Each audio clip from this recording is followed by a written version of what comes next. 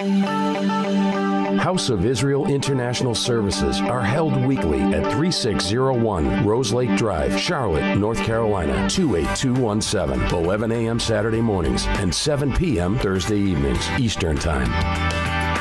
This live broadcast is made possible through financial contributions from brothers and sisters like you. Your financial support is greatly appreciated. Thank you. Motivating. Inspiring, challenging, encouraging, deepening, strengthening, and enhancing your faith. Ladies and gentlemen, welcome to House of Israel International's live worship service. Well, as I talked about, we're going to be dealing with the subject this morning that I've called the evolution of the American gospel. And as I mentioned earlier, and have from time to time over the course of the last few weeks, that this is something that has been on me for some time. And the more I have traveled, the more we have done missionary trips and taken missionary journeys in places like Israel and Russia and Ukraine and other places where people are using the Bible in the language that it has been translated in for them, and to speak to individuals who, based on their translation of the book, who have taken positions on certain doctrinal issues, even when some of those positions have been contrary to Scripture. And it became apparent to me, my first mission trip to Israel, when I encountered Israelis who had a Israeli Hebrew translation of the American English Bible. And I remember my thoughts is, how is it that this Hebrew people have a Bible from America translated in Hebrew? And what made me begin to think along those lines is these Israelis were having church services, worship services, just like the American churches. That the doctrines that came from America is now permeating the Israeli congregations. Now, I don't know about you, but my understanding is that the gospel originated in Israel. That's my understanding. And that from Israel, the gospel was to go to the nation. But what I came face to face with was an American gospel in the land of the Hebrews. A gospel that didn't come from Israel, a gospel that came from America. And it's like, okay, well, what is the difference between the gospel that came from Israel and the gospel that came from America? Is there a difference? And I have to tell you, ladies and gentlemen, there's a lot of differences. And we're going to look at some of those differences today. When I think about the word gospel, you know, it used to be one thought came to my mind. That's when I was just a believer in Jesus. When I was a believer in Jesus, the gospel, and I heard the gospel, it was the gospel of Jesus Christ. And so the gospel only had one meaning for me. But the more I've searched and the more I've studied, the more I have found the gospel to be confusing to various people.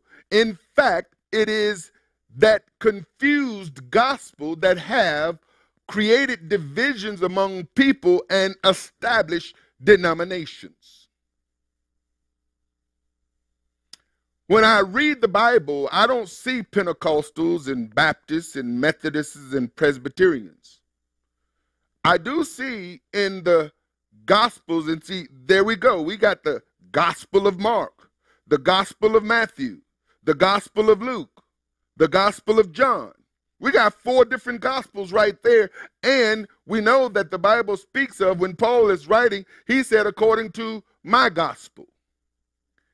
And then he talked about another gospel. And on top of that, I read in the gospel messages and I see the gospel of Jesus Christ, the gospel of God, the gospel of the kingdom. And then there was a Baptist gospel in my first church. There was the charismatic Pentecostal apostolic faith gospel in my next church. There was the Lutheran gospel, the full gospel, the Reformed gospel.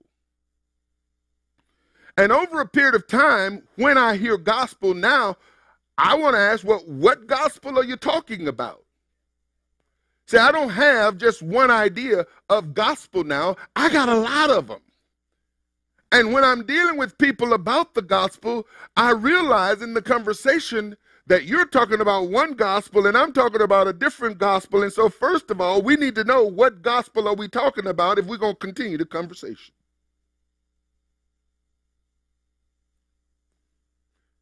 This stretches our intellect. It stretches our spiritual mind. And it causes us to begin to become more specific and drill down. And the more specific and drill down we go, the less confusion. There's a lot of confusion. And so we're going to spend some time here talking about the evolution of the American gospel. And I'm just going to try to lay some groundwork and some foundation today. But I think already you all kind of got an idea of all of the different definitions or associations that emerges or show up in conversation when the word gospel comes about. In this series of teaching, I want to tell you what you should expect. I want you to know what you should gain from the teaching and what you should have after we're done. In this series of teaching, you will be able to identify and distinguish the gospel of Jehovah or the gospel of God, the gospel of Yeshua or the gospel of Jesus, the gospel of the kingdom of God. And I'll tell you right now that all of those gospels are one and the same. It's just said several ways, which, you know, to me, it's like, why didn't the translator use one particular definition instead of so many different usages of the gospel? For instance, why say the gospel of Jehovah, the gospel of God, if it's the gospel of Jesus? Or if the gospel of Jesus or Yeshua is the gospel of the kingdom? Because what I read is I read the gospel of God, the gospel of Jesus, the gospel of the kingdom, and it's hard for me to come to the same conclusion because of the use of different words that they're the same gospel. Now, maybe y'all's mind don't work like mine, but I have been forced to think a certain way because I have not called myself to ministry, but have been called to the ministry, and people look to me to have answers, which means that I got to find answers to help people walk their walk, because that's what I've been called to do. Now, for a person who hasn't been called to do certain things, then they can casually read the Bible and just figure stuff out and come to certain conclusions, even though their conclusions may be incorrect, because all they're going to do is have conversations with people, and not a whole lot of people are necessarily looking to them for answers to biblical questions or doctrinal understanding. And this is why when people get in conversations, and they can have all kinds of conversations, and the conversations can go over and over and over and around and around and around. And my thing is that, when I'm done with the conversation, I want to have accomplished something. I don't want to just talk for the sake of talking. And I've been in too many conversations where there's a whole lot of talking and no action. And by the time the conversation is over, we're no farther ahead than we were when we first started the conversation. It's like, I don't have that kind of time anymore. Hallelujah. So I don't want to have conversation talk just for the sake of talking. You will know what the synoptic gospels are. Now, I put this in next week, but what I want to do is maybe I won't. I think what I will do is I'm going to do something that I don't normally do, but I think I need to do it. How many of you have ever heard the term synoptic gospels? Now, those of you who've studied and read, you're going to hear this term. And the synoptic gospels really embodies three gospels, and that is, or gospel writings, and that is the Gospel of Matthew, the Gospel of Luke, and the Gospel of Mark. John is not part of the synoptic gospel, which is another synoptic gospel. It's like, is the synoptic gospel a different gospel than the other gospels? You see. So the synoptic gospels are called that because Matthew, Mark, and Luke generally have the same stories, although they may be rearranged or arranged a little differently, and the wording may be slightly different because, of course, Mark nor Luke were eyewitnesses of Yeshua. The only gospel writer that were eyewitnesses of Yeshua is Matthew, and of course John, and of course there are those who question who John was. And I don't, I'm not trying to throw anything out there or to confuse you any further. I know you all are not confused.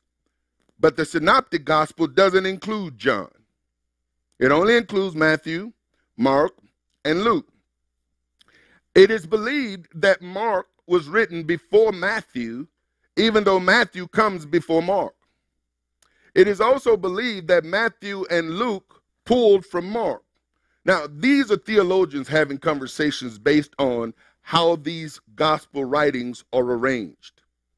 Some time ago, when we were doing the discipleship course, I put something out there that I really never really thought about until I was forced or faced with the idea that there's a lot of writings that didn't get in the book we call the Bible. And having access to the 1611 King James and the New King James, or the King James that came after 1611, it was easy to compare the two and to see that there was writings in one that were missing in the other. And then to think that all of my life I've been taught that this is the unadulterated, infallible word of Jehovah, inspired. And I'm assuming that in the days of sermons in the 1611 era, that they probably held up their Bible and said, this is the infallible, inspired, unadulterated word of Jehovah. And learning in seminary that the whole canon, the process of measuring whether or not a particular book was inspired by the Holy Spirit, the responsibility was given to individuals to make those determinations. And so between the 1611 group and the later group who decided that the 1611 group wasn't as inspired, and I'm trying to figure, listen, folks, here's what I'm trying to do. I don't have time to play religious games. I don't have time to play church. I spent a lot of my life out there in the world trying to figure stuff out. I've come into the thing of faith to see that there's a lot of games, a lot of manipulation, a lot of denominations, a lot of beliefs, a lot of disagreement, and all I'm trying to do is find the truth. That's it. I ain't trying to make no alliances, not trying to climb some religious denominational corporate ladder. I'm just trying to find the truth so I can live this thing out. And I'm only interested in living it out with people who want to live out the truth. All the other ones, I don't have time for it. And there's been people in my life, I've had to cut them off. I've had to say, you know what?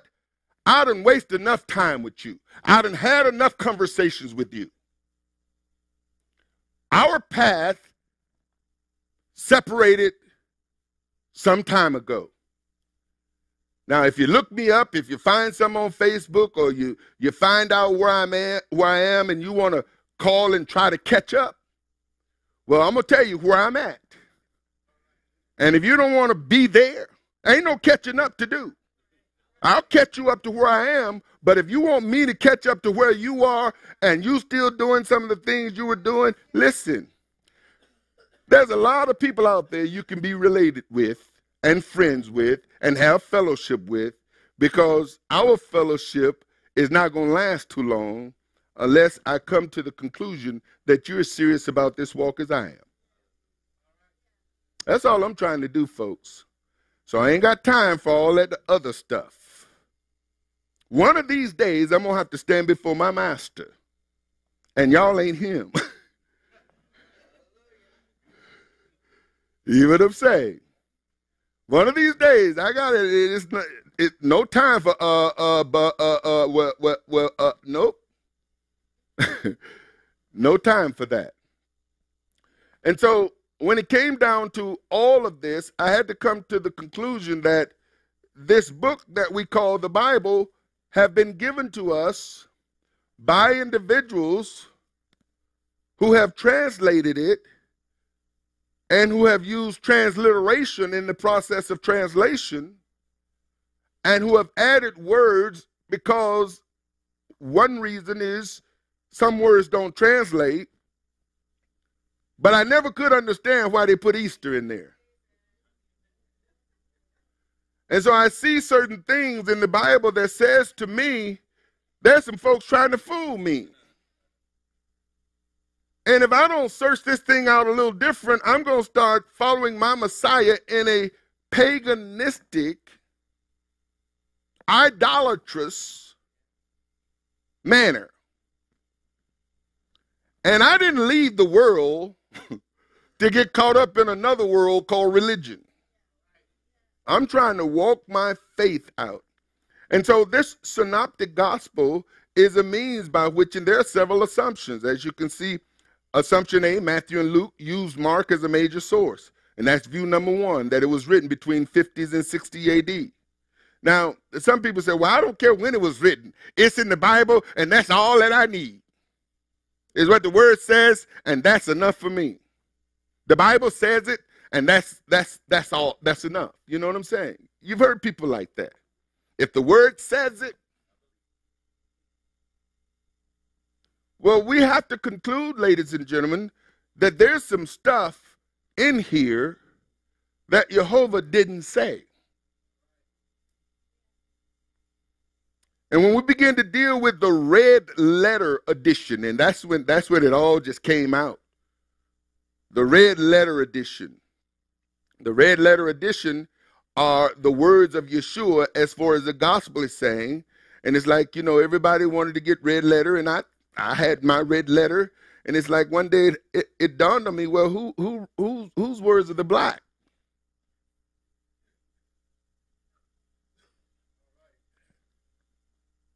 I mean, it's a logical question. If the words of Yeshua is in red, then that means that the stuff in black he didn't say.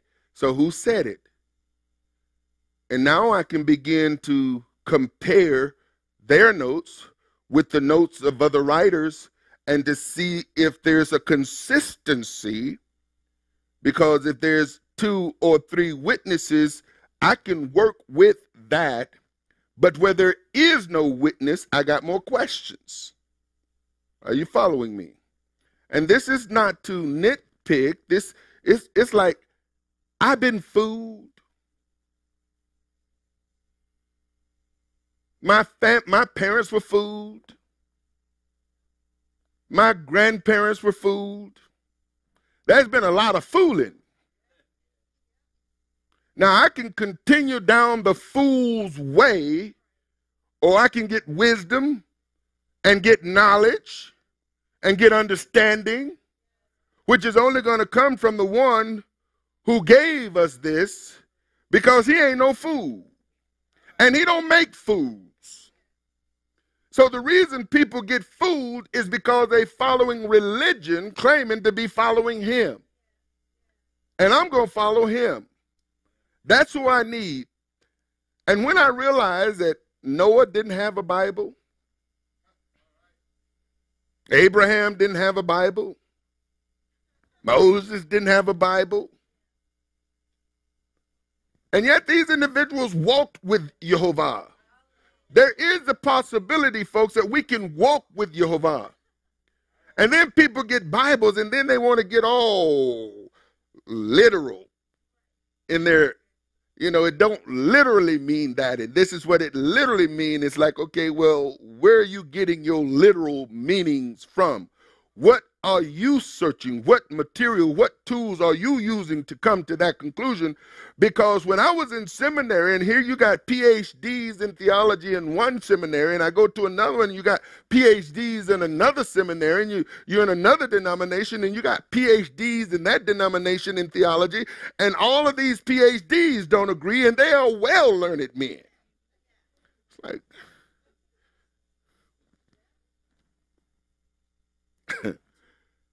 do you hear what I'm saying? So it's like, who can I trust? Who can I trust to tell me the truth? It's obvious I can't trust men. Yeshua didn't. So I'm going to look to the one he looked to.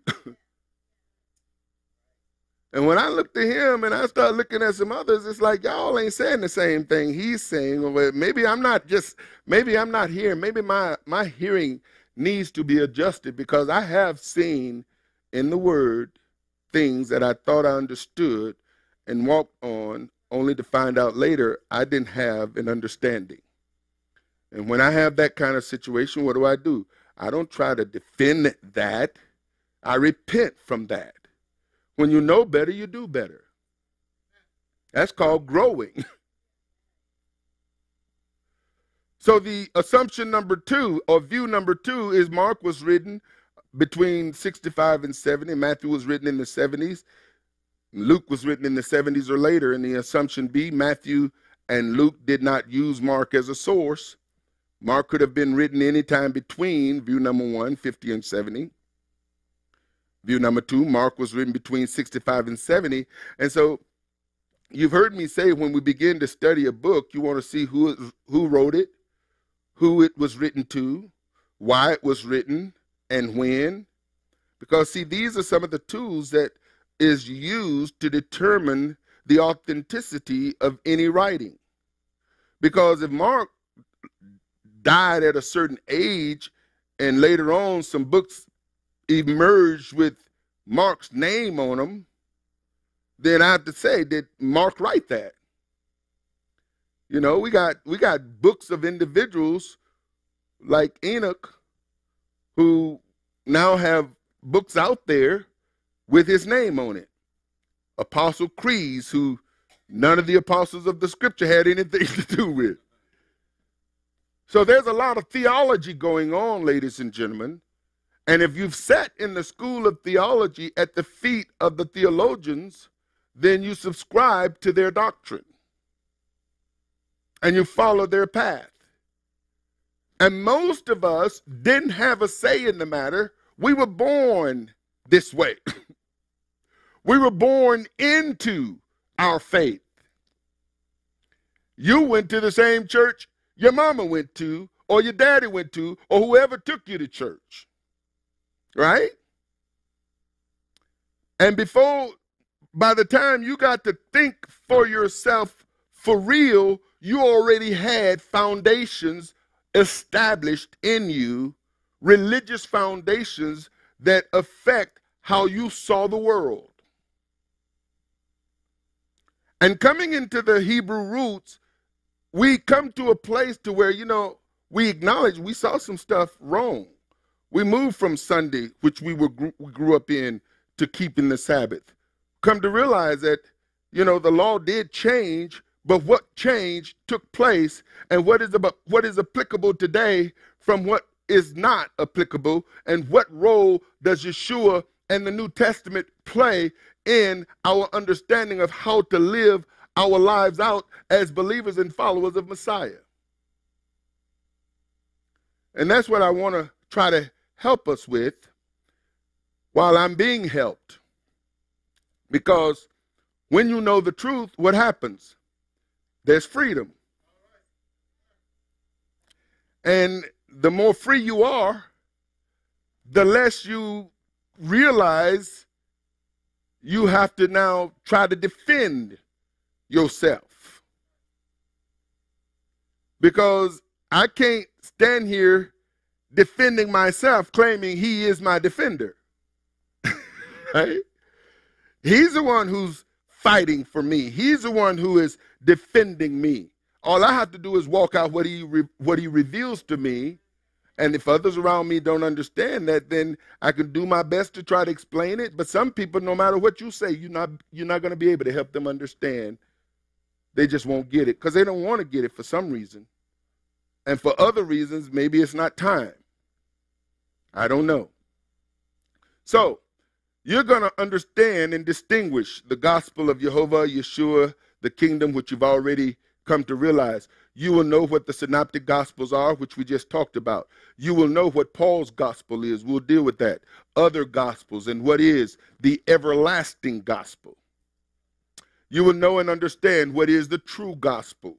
You'll be able to distinguish the difference between the gospel of Yeshua, Jesus, and the gospel Yeshua, Jesus preached. And yeah, there is a difference. And you'll be able to understand the gospel about Jesus. You will understand how the gospel Yeshua preached became the gospel of Jesus Christ. You will be able to identify the danger and pitfalls of the American gospel. You will learn how the Hebrew gospel message evolved into the American gospel and witness the evolution. You will understand what I mean when I say Hebrew roots gospel, and why returning to our Hebrew roots gospel is so important to our faith, because it's correct knowledge. There is knowledge, and there is correct knowledge. You will be able to truly appreciate your salvation, the one who brought us salvation, and the gospel message of salvation. You will be better equipped to understand and proclaim the true gospel of Yeshua, and that is the gospel Yeshua preached. You will understand the Hebrew roots of the gospel, the foundation of the gospel, the message of the gospel, and there are stuff you're going to understand that is not included in any of these bullet points. Webster's definition of evolution, one of a set of prescribed movements, a process of change in a certain direction. And so that's the definition of evolution based on Webster.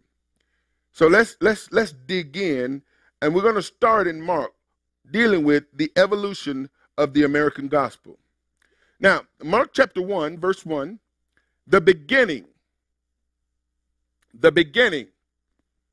of the gospel of Yeshua, Messiah, the son of Elohim.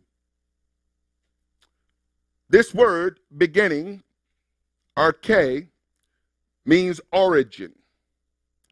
And so Mark, if you notice, he opens up with the beginning, the origin of the gospel, and is dealing with the person or thing that commences, the first person or thing in a series, the leader, that by which anything begins to be, the origin, the active cause, the extremity of a thing, and then it gets off into the corners of a cell in the first place.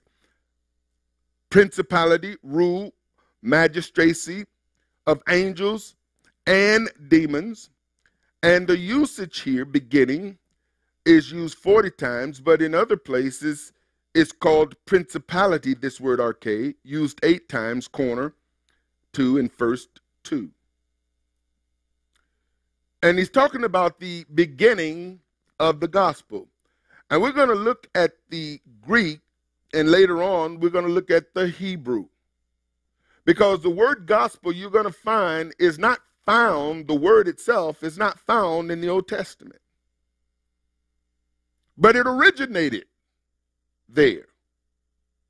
And the problem I found, especially with people who have concordances and who have, some different tools and notes, is, and this is the thing I've noticed. Let me just share with you some things that I've noticed. That it really didn't make a big difference until I started looking at things from a Hebrew roots perspective. One of the things that I noticed is that in Bible college, the focus was on the Greek portions of the scriptures, not the Hebrew. And at the time, it was no big deal because Jesus wasn't in the Old Testament. And all I wanted to focus on was Jesus because I was being taught to teach Jesus to a people who believe Jesus or believe in Jesus. So that's where, so it didn't really matter. But also the tools, the Bible tools, the online tools and the electronic tools, the disc, the library that you develop. I look that some Hebrew words are not as clearly defined as the Greek words. You see. I also noticed very clearly that there were words used in the Greek portion of the Bible that weren't used in the Hebrew portion of the Bible, which originated from the Hebrew portion of the Bible. I acknowledged and identified that the Greek Bible seemed to be totally distinct from the Hebrew portion of the Bible. And it never really dawned on me. I didn't think much of it until I started searching the Hebrew roots of my faith. And so this word gospel, and it is euangelion. You won't find this word in the Hebrew portion of the Bible. You'll find another word we'll discuss later. But this word evolved from there. It took on a total different identity than the original. And it's difficult to make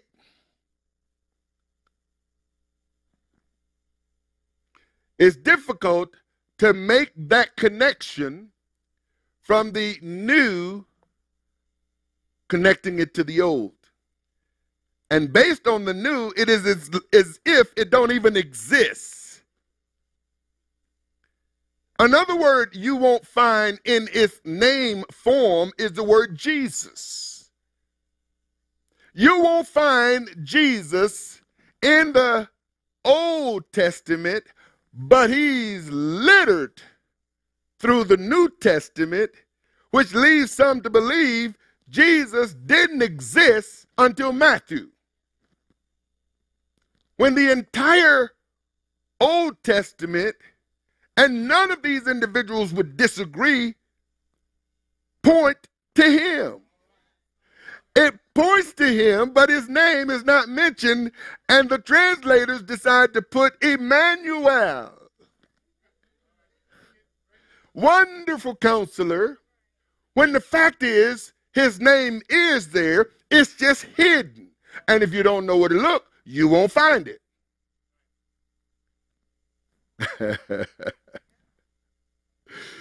And so this word meaning a reward for good tidings. Now, how many of you automatically said, blessed are they who bring good news. Blessed are how beautiful are the feet of them that bring good news.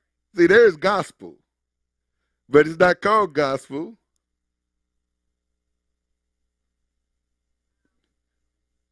Because the word here said what? A reward for good tidings, the glad tidings of the kingdom of Elohim, soon to be set up. It's like Jehovah set up his kingdom from the beginning. But let these guys tell it, he's not going to set it up until after Jesus died. Right? The usage, gospel 46 times, gospel of Christ 11 times, gospel of God 7 times, gospel of the kingdom 3 times, same word. Yeshua is the salvation of Jehovah, first preached, or should I say announced, by Jacob in Genesis chapter 49, verse number 18. Here's what it says. I have waited for thy salvation, O Lord. That's the King James. The word there, salvation, is what? I have waited for Yeshua. Now that's the translation of the word salvation in that passage. But you see salvation. Now here's what this is going to point to. Who is our salvation? Nobody argues that. He is our salvation. And so he is our salvation, but there were those who didn't know him by that name, or, get this, if Jacob spoke Hebrew and he's speaking Hebrew, here's what he's saying. Oh, I've waited for your Yeshua, Jehovah. That's what he would say. That's what he would be saying. He wouldn't have used salvation because salvation is translated into Hebrew, and if he was speaking Hebrew, he would have used the Hebrew, right? So he would have been speaking Yeshua, would he not?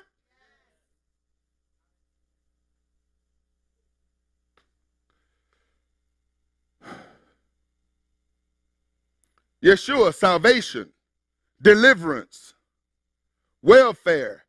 And I'm not talking about government welfare,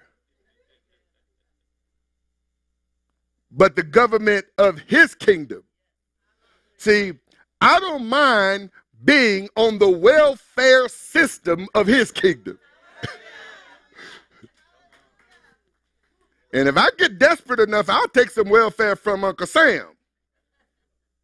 I'm just putting it out there.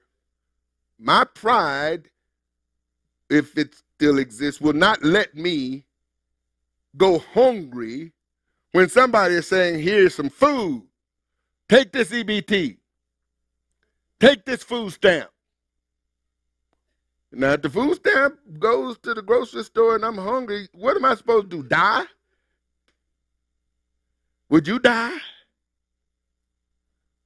I ain't dying. Pride will not take me to my grave. But the welfare of his kingdom, salvation, deliverance, welfare, prosperity, All of these words are tied. Deliverance, salvation, victory. So Yeshua is my deliverance. Yeshua is my salvation. Yeshua is my victory. Yeshua is my welfare. Yeshua is my prosperity. He's my help. He's my health. He's my saving. My Savior. This is what Jacob is saying.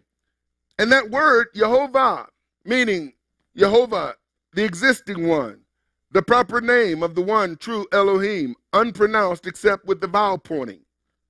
And so when people say Yud He Vav He, which is what we have here, and for whatever reason, I got to get a better translation of Hebrew lettering, because as you can see from here, we've got, we've got the vowel pointing that is not included in the Yud He Vav He.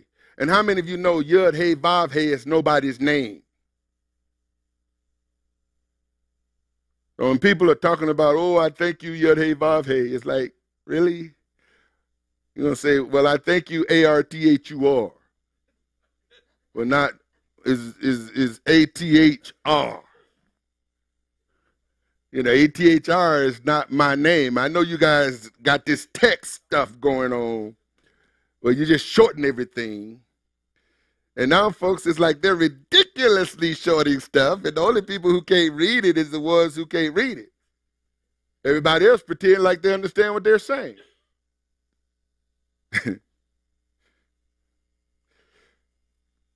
Yeshua was also announced by Moses in Exodus chapter 14 and 15, and this is what it says. And Moses said unto the people, fear not, stand still, and see the Yeshua of Jehovah, which he will show you today. For the Egyptians whom you seen today, you shall see them again no more forever. And then he says in Exodus 15, Jehovah is my strength and the song, and he is become my Yeshua. He is my Elohim, and I will prepare him an habitation, my father's El, and I will exalt him. Jehovah is a man of war. Jehovah is his name. A man of war. He's going to fight for you. You see, we have to learn to truly let him do the fighting. If we really let him do the fighting, you know what we avoid? We avoid strife.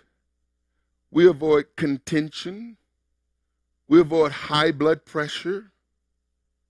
We avoid a lot of health issues that come when we get all worked up. And then talking about, I'm not going to fight you. The Lord fights my battles. It's like, well, what do you call that?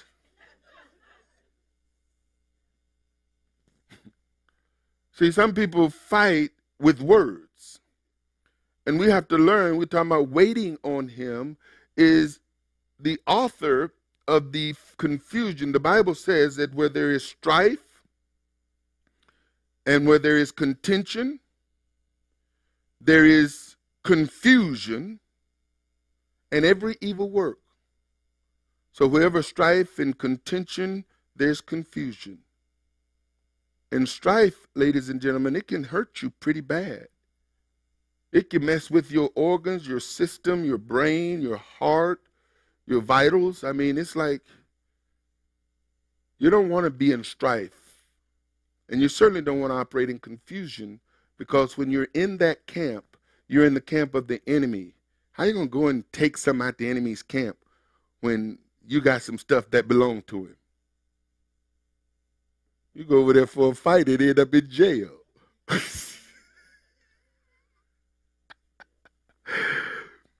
And that word again, Yeshua, salvation, deliverance, welfare, Yehovah. Then Mark chapter 1, back to Mark. The beginning of the gospel of Yeshua Messiah, the son of Elohim. Now here's where I want to point out this word Jesus, we know we found it in Yeshua. That's the name we use. It is in the Greek, Jesus or Jesus, and that word is supposed to mean Jesus equals Jehovah, or Jehovah is salvation. And another is Joshua. And so some people pronounce that because Jesus came from the Hebrew origin of Joshua, that the name is Yehoshua. And so when people say Yehoshua, they mean Yeshua, or they mean Jehovah is salvation. But people who use the name Jesus, they say and think that that is what it means as well. And yet we know that Jesus is certainly not the name his mother named him, because Jesus is neither Latin, nor is it Greek, nor is it Hebrew. It's not even Old English. It's modern English. Because anyone who has a 1611 King James Bible, the 1611 King James Bible is Old English, which is a Anglo-Saxon English that evolved into what we know today as American English. And so when you try to read that Anglo-Saxon English, any of you who try to read from the King James Bible, you probably get through a few verses before you put that down and pick up something that you can read and understand, because it's a little difficult, but that's how people spoke. We don't speak that way today. Why? Because we have evolved. And the more we evolve, the more when we evolve into, we evolve away from. You hear what I'm saying? And that's why we're calling this the evolution. And so Jehoshua is salvation. Jehovah is salvation. And he gives it son of none. Now, Christos, this is the Greek. Christos, meaning Christ, equal anointed. And then Christ was the Messiah. And some of you noticed when I showed you in John chapter 4, when the woman says, we know Messiah come, which being interpreted is called Christ. So it's basically, we know Christ coming. Being interpreted is Christ. It's like, why you give him Messiah and evolve him into Christ, which is anointed, when in actuality, Messiah is much broader than anointed. Messiah, king, priest, savior. Messiah is all that. Not just anointed, but king, priest, savior. Yeshua, the salvation of Jehovah, is the literal gospel. Literally. Yeshua is salvation. Now, Yeshua, the literal gospel, also preached the gospel. So when Yeshua was teaching, he was the gospel and he was preaching the gospel. So what was he preaching about? Himself.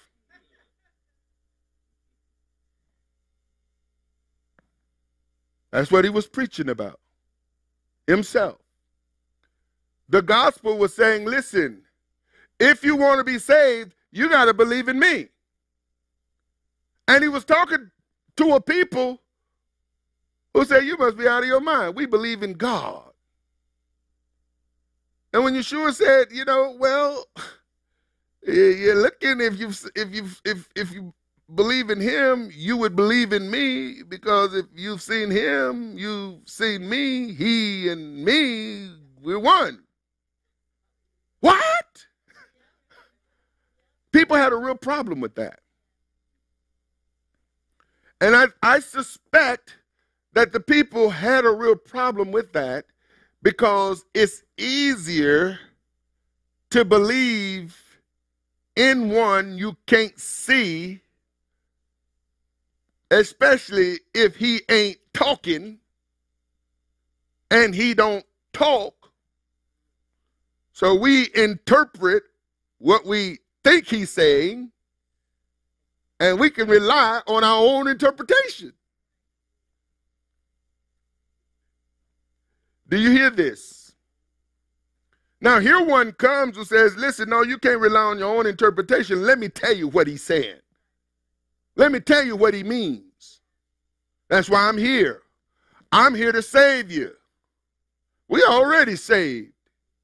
We don't need you, is what they're saying. Yeshua the gospel, verse 14, Mark 1. Now, after that, John was put in prison. Yeshua came into Galilee preaching the gospel of the kingdom of Elohim.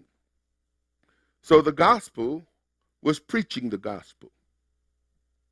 That's the simplest way of saying it. The message of the gospel declared Yeshua is the salvation of Jehovah. That's the message.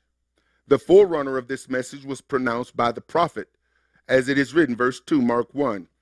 In the prophets, behold, I send my messenger before thy face, which shall prepare thy way before thee.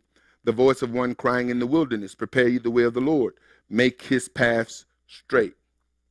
The voice of him, and this is prophesied, this is coming as it is written. Remember, when you see as it is written, you want to find out where it's written. This is how you compare scripture. This is how you search scripture. This is how you be Berean. Bereans search the scriptures to see that now I want you to see this.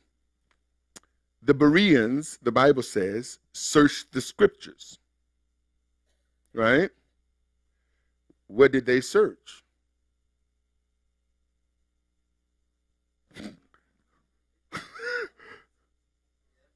People talking about, well, I'm a Berean. It's like, well, if you were a Berean, you'd be searching the scriptures the Berean searched. Now, Paul is coming to preach the gospel, right? Now, if Paul was preaching something other than what the scriptures said, when they searched the scriptures, they wouldn't have found Paul's teachings.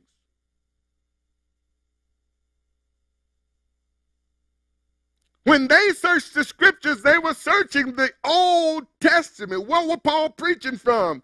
Paul was preaching Messiah from the Old Testament. Why? Yeshua said to the Pharisees, search the scriptures, for therein they speak of me.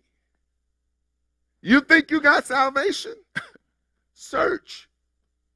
You're rejecting salvation. That's what he's saying to them. Your salvation is looking you straight in your face and trying to show you the way. So when he says, I am the way, I'm the path, I am salvation personified. Are you getting this?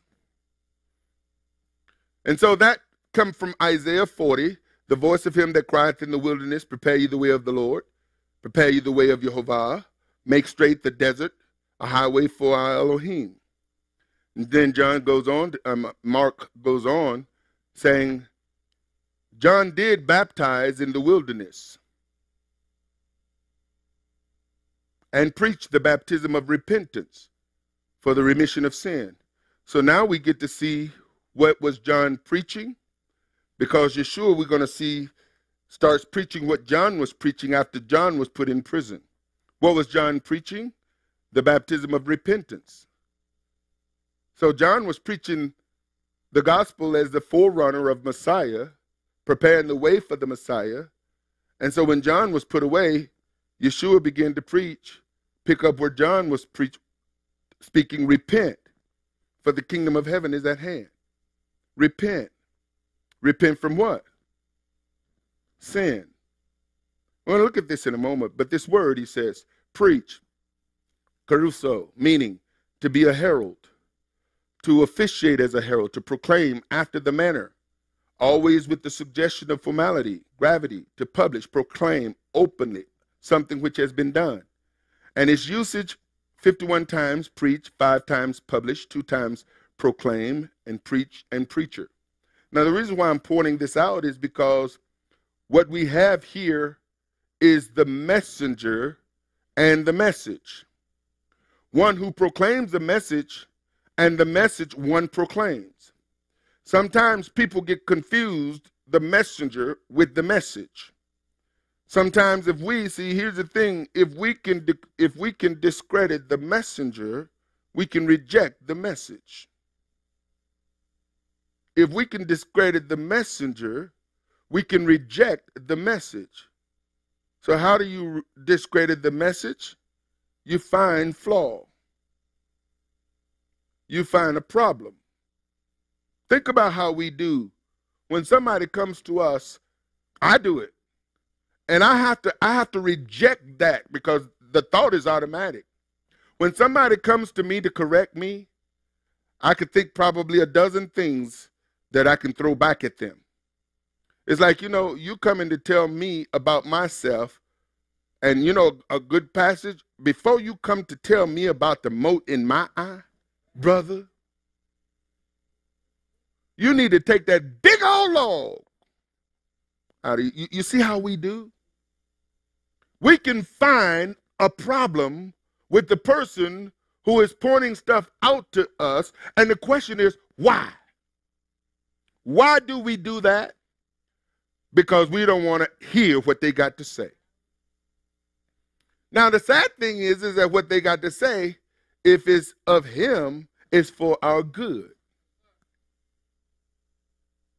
Which says that we choose stuff that is against that which is good, when the Almighty sends stuff to us which is for our good.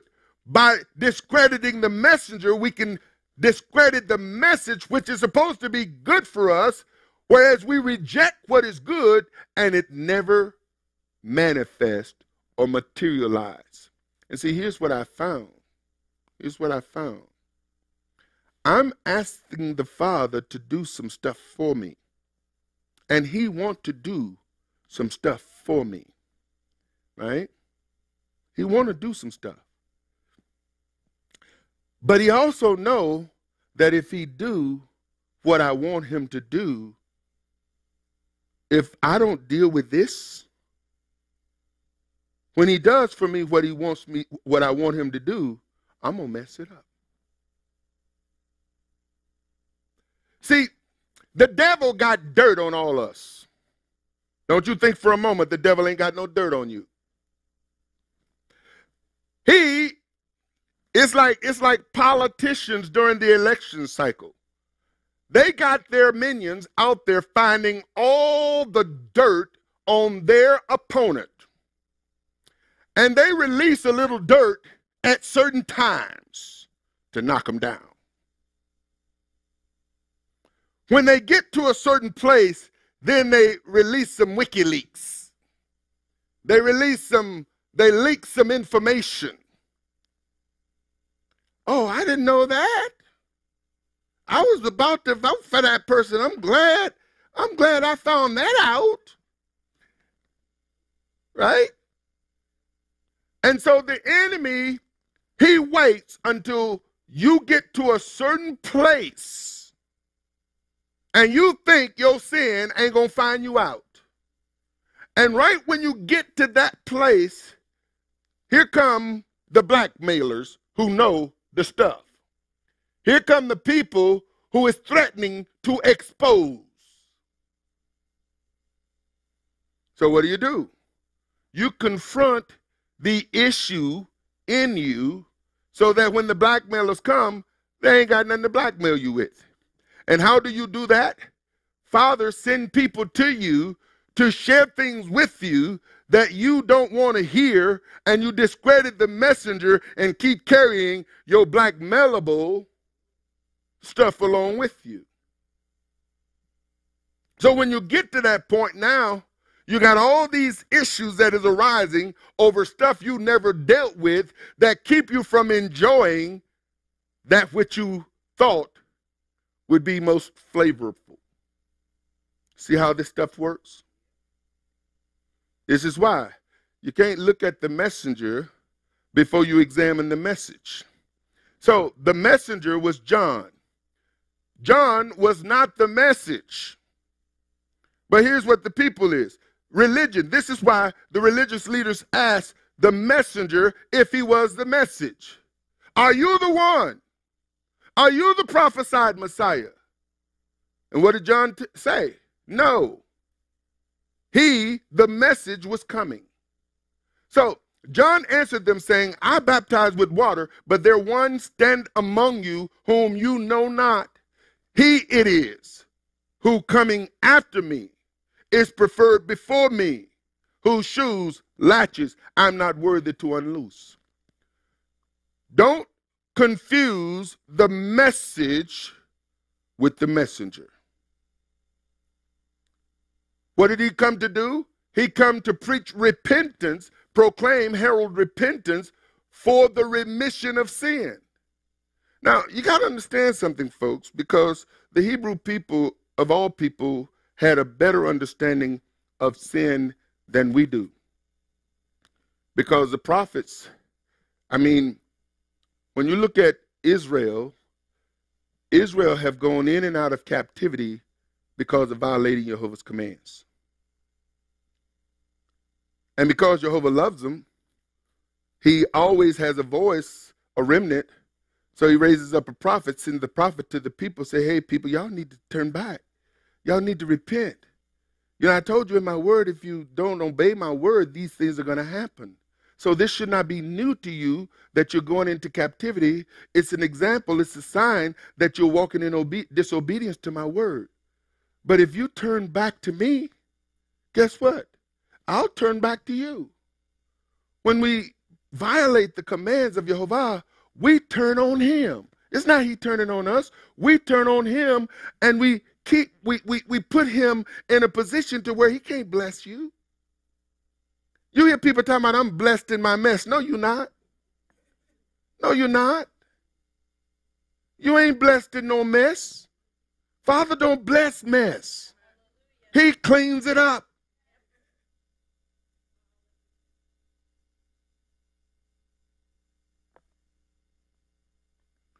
The prophets knew that sin put a barrier between the creation and the creator. Sin keeps Father. It's like Father said, I want to bless him. I want to bless him. I want to bless him. They won't let me. I want to bless them. So I gotta get a blessing to them. So here's the plan. Okay, I know you were over there tending your flock, tending your sheep, but I got, hey, you, come here. I got something I'm going to send you to tell these people, not me, Lord, find somebody else. He says, now I want you to go and tell these people. Why? Because I want to bless them. But I can't bless them in the condition they're in. I got to get a message to them so if they would repent, if they would turn and turn to me, then all these blessings that I want to bless them with, I can bestow upon them before they sin again.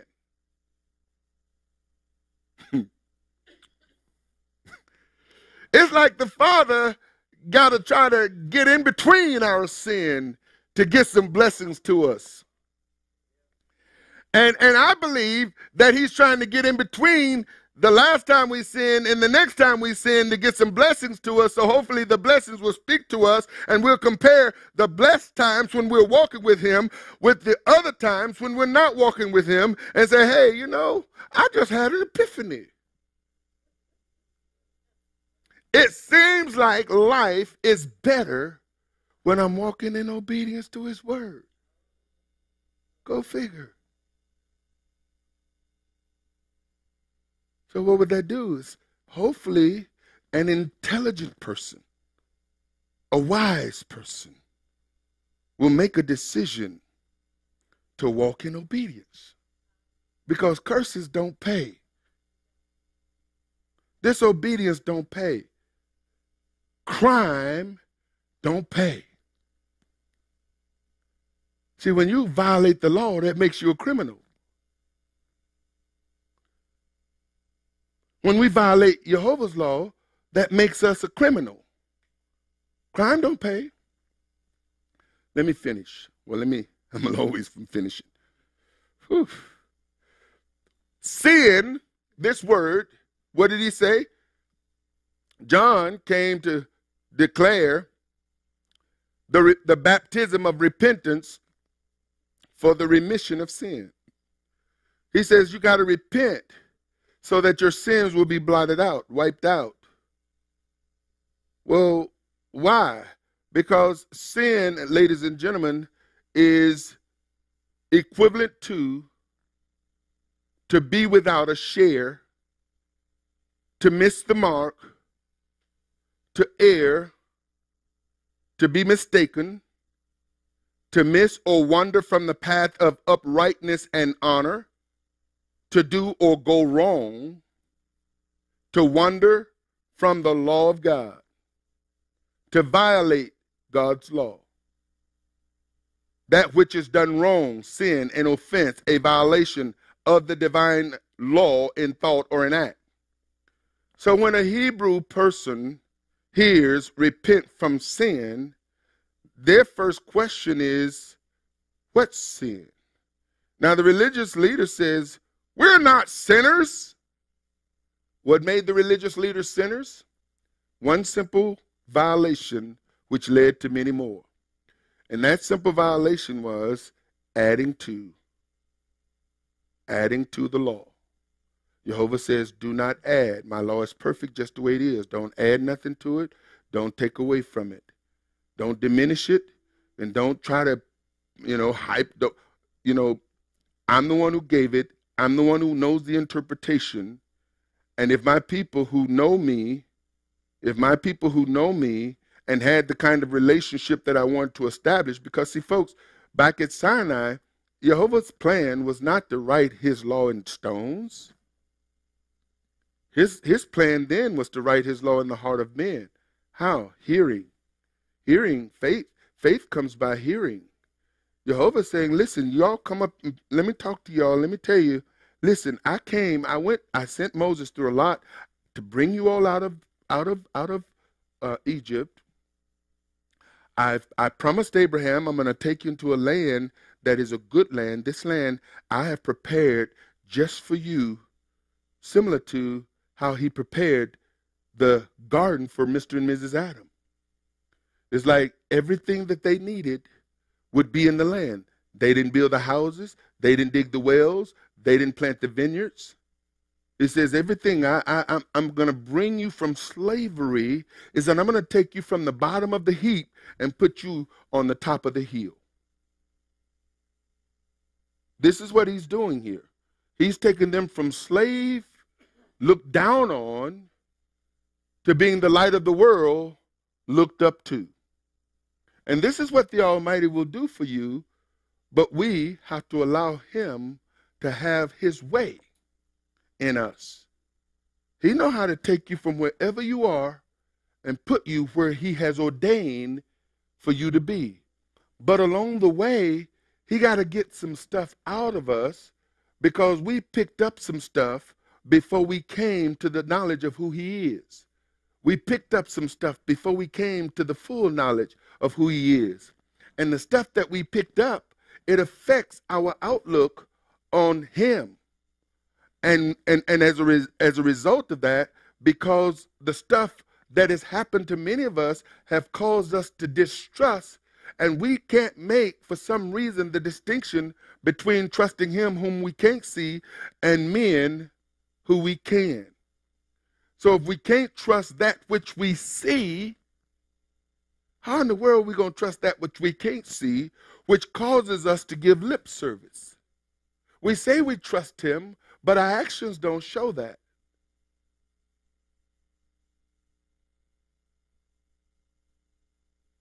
All of the things that we've gone through, accumulated, the stuff people have done to us, men, all of that stuff is part of that carnal human nature. And so when human beings say or do stuff that remind us of other human beings who did or said things similar and then did what they did, it conjures up all of those memories, and those memories, because not being grounded in the word and probably not wearing tzitzis and not focused on keeping the commands, causes us to remember that stuff, which exalt itself over remembering the word.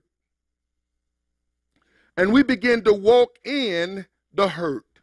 We begin to walk in, or we begin to protect ourselves. We begin to guard ourselves and say, he is my high tower. He is my fortress. And we don't realize, ladies and gentlemen, but we become accustomed to offering lip service. And we convince ourselves with the lip service that we give him that our lip service is genuine and authentic, and we believe our own.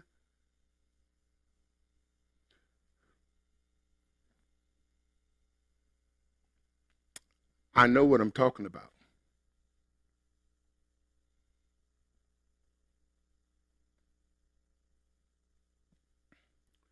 Mark 1:5. And there went out unto him all the land of Judea, and they of Jerusalem, and were all baptized of him in the river of Jordan, doing what? Confessing their sins. Now, for the Gentile today, the non-Hebrew person today, it's like, when they say sin, and when people hear sin today, sin in the mind of a church person has evolved from what sin in the mind of a Hebrew person was. When a Hebrew person heard sin, you know what came to them? The law.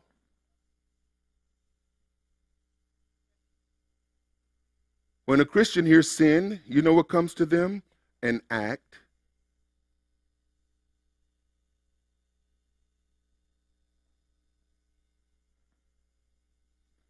And we have to look at sin in the context of sin. So, you know, when I talk sin, it's not that I'm conscious of sin as much as it is I'm conscious of the law.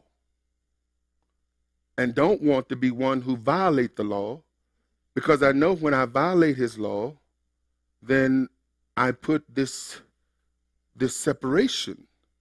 And the last thing I want is to have anything between the Almighty and me, which is why we have to be quick to repent. We have to be quick to hear. We have to be slow to speak. We have to be slow to anger. But this flesh don't want to hear that. Your flesh don't want to hear that. I know my flesh don't. So they hear sin. They think of law. Christians and Messianic some hear sin, and they think of an act. See? So I may not be guilty of one thing, but there's some other things that I may be aware of that I need to work on. And the whole point is that I want to work on everything that I'm aware of, but it's painful. Because to work on these issues mean that I got to deal with my flesh. And you know how you don't like dealing with other people's flesh? You certainly don't want to deal with your own. It's easier to deal with other people's flesh than your own flesh, and you don't like dealing with other people's flesh. So what does that say about you and yours? I have to work on mine, and I have to work on it every day. And Father puts people in my life, and circumstances and situations that keep me reminded that I got work to do. And John was clothed with camel's hair and with a girdle of a skin about his loins, and he did eat locusts and wild honey, and preached, saying, There cometh one mightier than I after me, the latchet of whose shoes I am not worthy to stoop down and unloose. I indeed have baptized you with water, but he will baptize you with the Holy Spirit, Holy Ghost. And it came to pass in those days that Yeshua came from Nazareth of Galilee, and was baptized of John in Jordan. And straightway, coming up out of the water, he saw the heavens open, and the Spirit like a dove descending upon him. And there came a voice from heaven, saying, Thou art my beloved Son, in whom I am well pleased. And immediately the Spirit driveth him into the wilderness. Now, John tells us, well, He was driven, or Luke tell us, he was driven into the wilderness for what? To be tempted of the devil. Mark says, and immediately the Spirit driveth him into the wilderness, and he was there in the wilderness 40 days, tempted of Satan, and was with the wild beasts. Now, Luke says he was driven into the wilderness to be tempted, or he was led into the wilderness to be tempted. It's not that he was in the wilderness and the devil came to tempt him. It was the purpose of tempting him. And what was the devil's job? Was to cause him to confront that flesh. You say, well, Yeshua didn't have to deal with the flesh. Really? You know, get to the point to where the climax of his life and purpose in the garden, and remember, he was in there praying for three hours. Now, here's the thing. He prayed for 3 hours, and after the prayer, he did what he was praying he didn't have to do. And so I say, you know, that was 3 hours of, for what? Because this flesh is something else. This flesh don't want to do Jehovah's will. And that's a lesson we can learn from it. But in the end, it was a 3-hour prayer that didn't change what he was praying for. Now, after that, John was put in prison. Yeshua came into Galilee preaching the gospel of the kingdom of Elohim and saying, the time is fulfilled and the kingdom of Elohim is at hand. Do what? See, here's the gospel in the nutshell, folks. Repent ye and believe.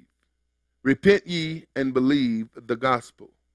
Now, I'm going to give you a couple more things, and then we're going to bring this to a close and pick up next week. The American gospel that is preached in the corporate American churches, which identifies Christianity, did not originate with Yeshua. In fact, what is preached today in the corporate American westernized church is very different from the gospel that Yeshua preached in his day. The gospel that is being exported from America and impacting churches and religious life worldwide is a Western version of the gospel that originated with the Hebrew Messiah called Yeshua. And as I said, as we go through these teachings, what you're going to find is that the things that we deal with today, the gospel message that we're dealing with today, has gone through some changes. The gospel we know today in America has gone through several phases or transitions, all versions, however you look at them, every last one of them. Doesn't matter which version you got. You can have the closest version there is, and it came from something. It came from something. So here's the evolution, and we'll deal with this more later. The Americanized gospel, before it was Americanized, was westernized.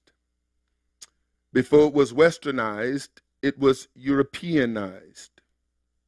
Before it was Europeanized, it was Latinized. Before it was Latinized or Latin, it was Greekized. Before it was Greekized, it was Aramaic and Hebrew. Now, if you reverse the order, here is the evolution the gospel has gone through. And again, we'll deal with this a little bit more in another teaching. So the gospel, the message, has gone from Hebrew Aramaic to Greek, from Greek to Latin, from Latin to European, westernized, Anglo-Saxon or Old English, from European, westernized, Anglo-Saxon, Old English to American English, and then from American English to the various translations of the Bible that are shipped around the world. And I want to stop here. I want to say that, you know, I just got a letter, and we get several letters from people for Bible translations in their language. You know, we've even gone through the process, and this is one of the things that really it just opened my eyes. As studied as I am and as knowledgeable as I thought I was, in the process of getting some of our material translated from the English to another language, and we've got several materials. We've got Sunday is Not the Sabbath, that is translated in Hebrew, in Spanish. It's translated in Shona. It's translated in Dutch. It's translated in Russian. And there's another translation. Okay, it's going to be in Cebu. But the point is that these translation processes forced us to look at words we normally wouldn't even be looking at because of them being translated into another language.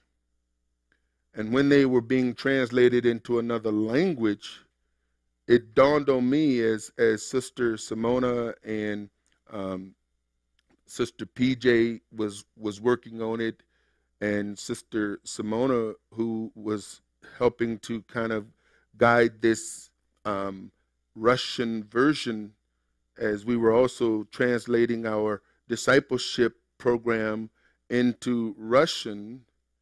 And I remember some of the conversations she was having with me. It's like, really? Are you serious? Yes, Arthur, brother. And she said, brother. She says, yes, that word, when you translate it into our language, it doesn't say that. So now you got to find the correct word, which, to make it translate properly. It's not that you just, go to Google and translate me and you got it. It don't work that way. And then when you start dealing with the Spanish, and, when Sister Rebecca is working on it, and then you got, who is from Puerto Rican descent, and then you got people who speak different dialects other than Puerto Rican who is Spanish, and they're looking at it and saying this and saying that. And it's like you got to deal with all these dialects, even now you got a language. And I'm thinking, as I'm going, and I remember, and this was probably one of the most mind-blowing teaching opportunities that I've ever had. When I went to Kenya the second time, and we ended up in Lodwar, which is almost about 30 miles from the Sudan desert, the Sudan wilderness. And we were there speaking, and I had 3 translators. Now, I've worked with 1. I've even worked with as many as 2. But having someone take my English and translate it into Swahili, and take the Swahili, and somebody else to translate it into Kikuyu, and to take the Kikuyu and translate it into another language, and then have somebody translate it into the local language. Now, I got all of these translations, and I don't know what nobody's saying. So I'm standing there preaching, and I have to trust that the translators are translating what I'm saying. Now, this really messed me up when somebody in the audience correct the translator. Now, I didn't know the translator was wrong. You hear what I'm saying? And so when somebody's correcting the translator who's translating for me, and it's like, well, now it's like, are you really saying what I'm saying? You understand what I'm saying, ladies and gentlemen? So as we're going to look at this evolution of the gospel, the American gospel, we're looking at it from where it came from to us, and how it came through that process to us, and now how it's going through another process from us. Because whether you know it or not, America is the largest exporter of translations of the Bible than any other country. and the culture is being translated. The doctrine, the denominational beliefs are being translated. You get this? And so when we go out to speak to people who've got the American version in their language and we're bumping heads, and I'm trying to show them a Strong's Concordance does them absolutely no good. None of the Hebrew tools, no lexicon, no concordance, because those things haven't been translated yet. So all you got is the pure word from their translation, and to them, that's what it says, and you can't show them the Hebrew or the Greek. You get it? And now I'm looking at what we've done as a people and how we're affecting, and this is why I would say, out of the hundreds of years, do you know that the gospel that has been in existence, think about this, the gospel that has been in existence for at least 1900 to 2000 years in a world of over 7 billion people have only reached about 2.5 billion in over 2,000 years. Not to mention the fact that this gospel has been translated and denominationalized that seem to have caused more divisions than unities. And it causes me to look at the enormity of the responsibility that we have been given, and the enormity of the responsibility that we've been given to take the true gospel of the kingdom to the ends of the world becomes somewhat overwhelming. Because I'm thinking, this won't be done in my lifetime. Now, maybe I'm wrong. But if it's taken 2,000 years to reach 2.5 billion people, that is not even a third. Well, maybe it's a little over a third of the world's population, 2,000 years. I anticipate I'll live beyond 100, but I don't think I'll be living for 2,000 years.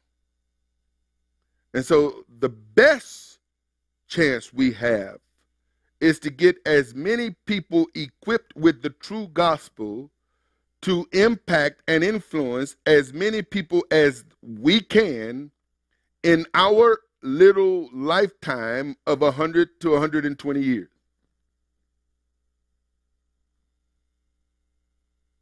You get that?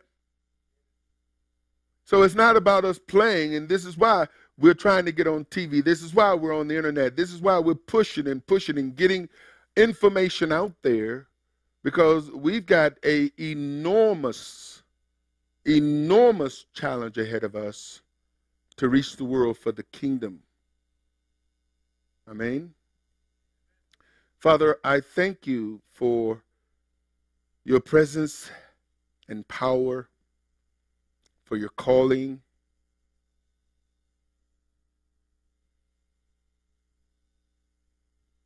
Seeing how the prophets of old became overwhelmed, thinking there was only them, where you've made them see that there are a remnant. I thank you for connecting that remnant. I know we're not alone. Doesn't mean it don't feel that way, and I know you know that sometimes. Help us to make the right connections. Help us to be true and faithful to this calling and not deviate and compromise it, because we know too many lives hang in the balance.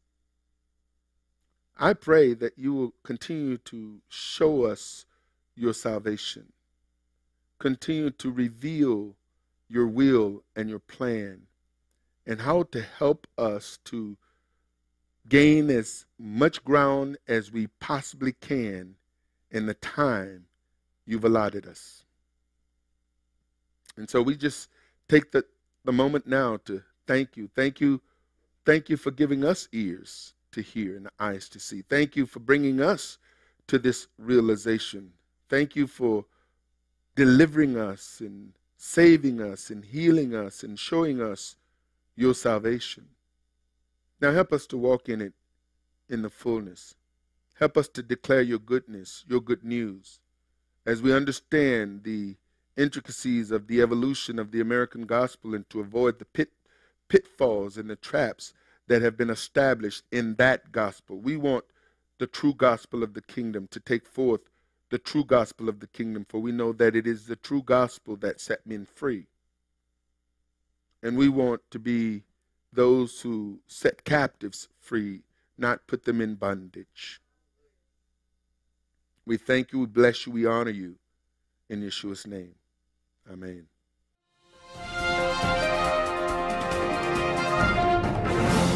Shalom, saints. Tithing and giving first fruit offerings are critical parts of the believer's faith and has its foundation back in Genesis 4:4, when Abel brought of the firstlings of his flock and of the fat thereof. And Jehovah had respect unto Abel and to his offering. Abel was commended by Jehovah in Hebrews 11:4, where it states that by faith Abel offered unto God a more excellent sacrifice than Cain, by which he obtained witness that he was righteous, God testifying of his gifts, and by it he being dead yet speaketh. Solomon said in Proverbs 3:9-10, honor Jehovah with thy substance and with the first fruits of all thine increase. So shall your barns be filled with plenty, and your presses shall burst out with new wine.